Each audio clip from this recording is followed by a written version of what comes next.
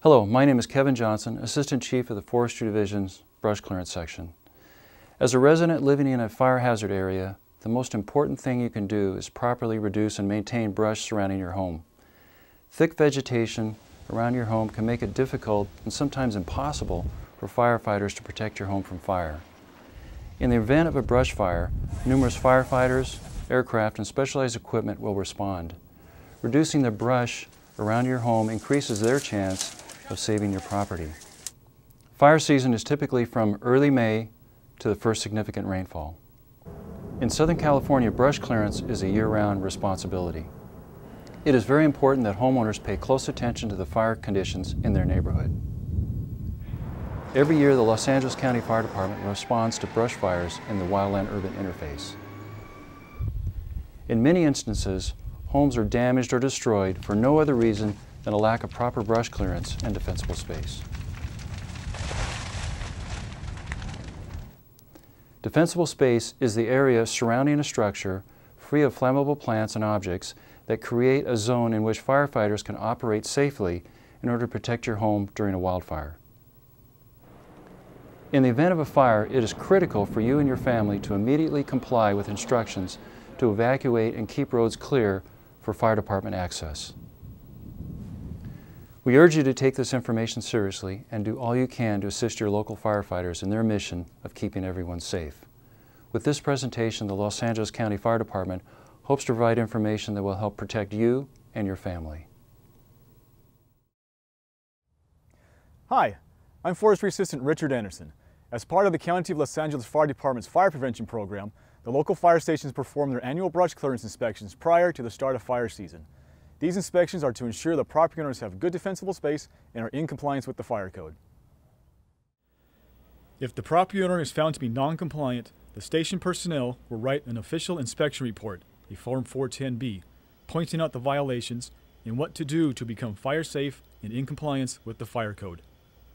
Here's an example of an official inspection report. I will explain and help you gain an understanding of the clearance requirements. When you receive a 410B, there will be a date of the inspection. In the red box area, there will be a second date 30 days later. This is the date when violations must be corrected. You will have 30 days to complete your work noted on the 410B. If you have item 1A marked, you are to clear and remove all flammable vegetation or combustible growth around any structure.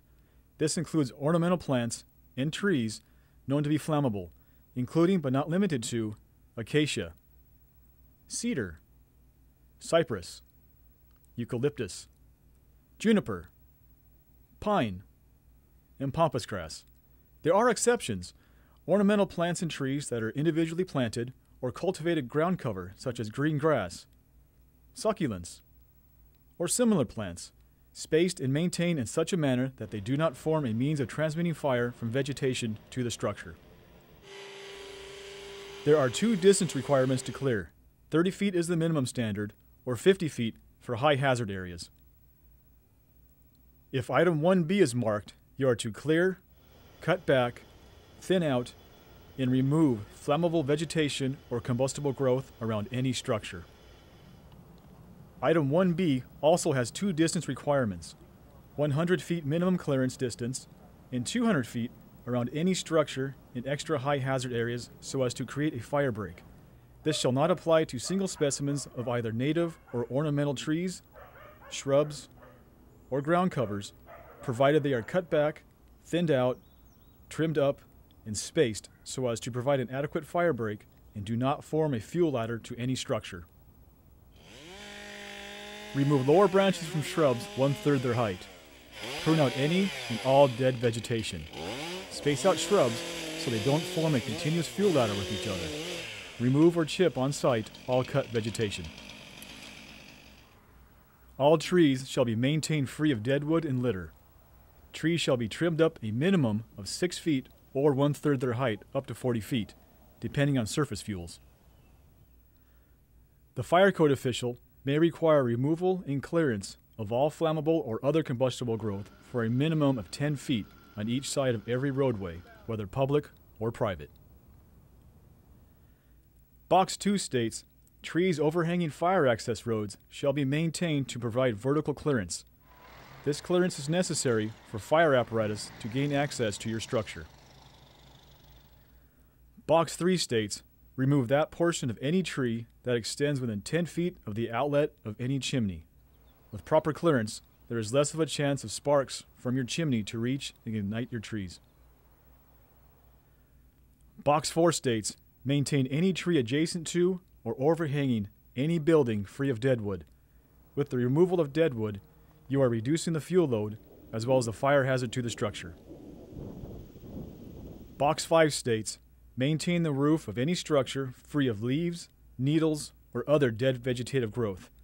Removing this material will minimize the potential of flying embers igniting your roof. Box 6 states, place or store firewood, manure, compost, or other combustible materials a minimum of 30 feet from any building or structure. By moving this material 30 feet from the structure, you are reducing the fuel ladders and fuel load, thus creating good defensible space.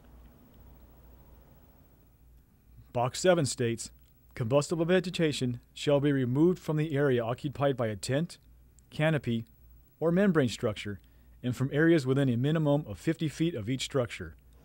By removing the vegetation away from the tent or membrane, you can greatly reduce the fire hazard and have good defensible space.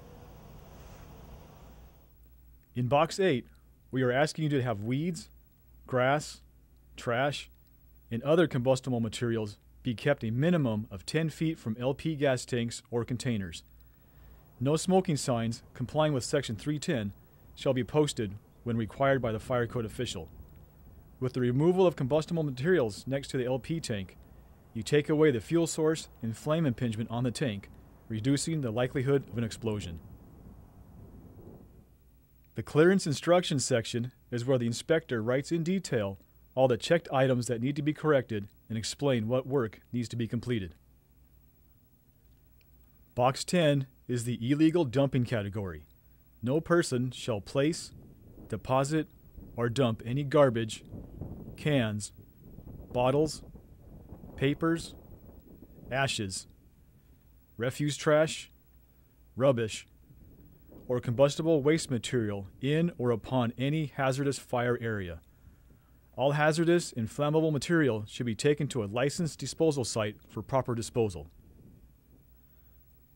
Should the violations of the official inspection report, the Form 410B, not be corrected on or before the given 30 days, possible administrative fines and non-compliance fees may be imposed. In addition, the county may clear the property at the owner's expense. Through proper brush clearance and good defensible space, your property will have a better chance of surviving a wildland fire.